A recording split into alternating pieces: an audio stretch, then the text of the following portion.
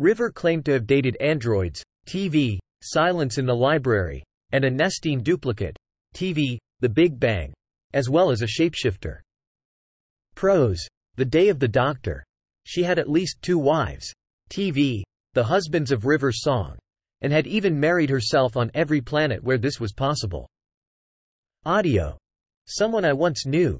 River indicated that she stole the TARDIS many times and returned it before the Doctor ever noticed, usually using her own key, or in at least one occasion, the hidden spare TARDIS key, to borrow the timeship.